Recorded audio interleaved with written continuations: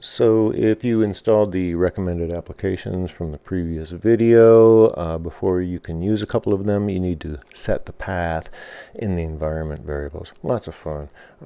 Maybe when you install the applications, it left some icons up here on your desktop. We won't be needing those really. You could double click on NASM. It won't even launch. It's not that type of application. It's meant to be run from the command line. I do, however, like to drag Notepad down here into my quick launch bar, but these we won't be needing. You can just trash those.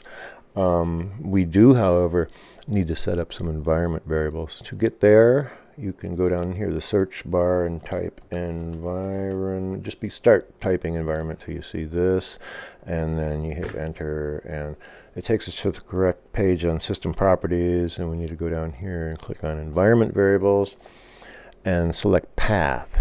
Okay, and now don't click new here. No, we want to select edit and then go new here, and then we'll go browse like that, and we want to find our applications folder on the C disk, application program files. There we go. First one we're going to want is NASM. There, just select the folder and go okay. That's all we need to do. New again, browse. And let's go back to that C program files and go down a bit and find QEMU, Q-E-M-U, and click OK, and that's it. We're done setting those up. We want to click OK, OK, OK, or everything we just did is for nothing. OK? OK, great.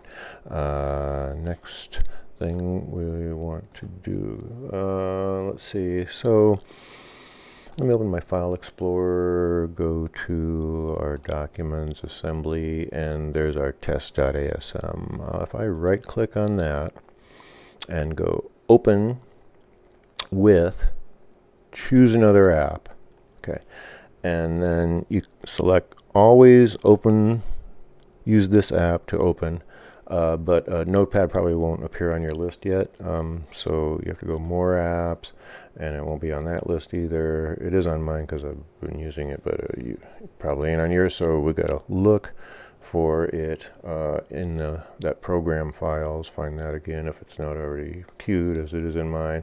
Notepad folder, and there, Notepad, double click or open there.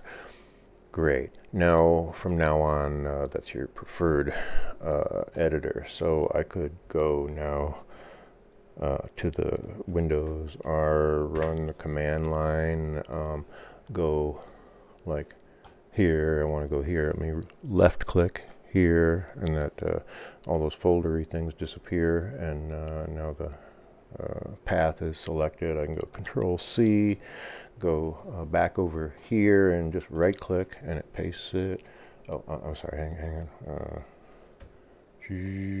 I gotta go CD space, right click, enter. There, now I'm in the assembly folder. So now all I have to do is type name of file. I can go T tab for autocomplete, hit enter, and boom, it launches Notepad from the command line.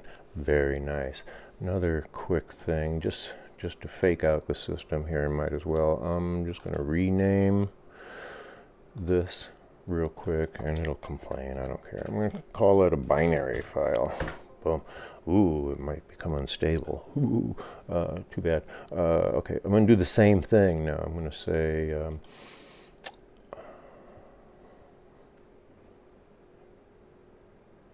open with. And we want our hex editor. Let's go more apps, more apps, HXD, right there, HXD exe, open. Okay, there, wonderful. Now we are set up to read binary files from our hex editor, from our command line, yeah, using our hex editor. Wonderful. So that means I could, if I had a binary file, I could just call it by name. I don't, which I just renamed that binary, so I could just call T tab, and it should launch it. Yeah, is because it thinks it's a binary file at the moment. Great, wonderful. So now our hex editor also works. Let's go back and change that back to the proper extension here.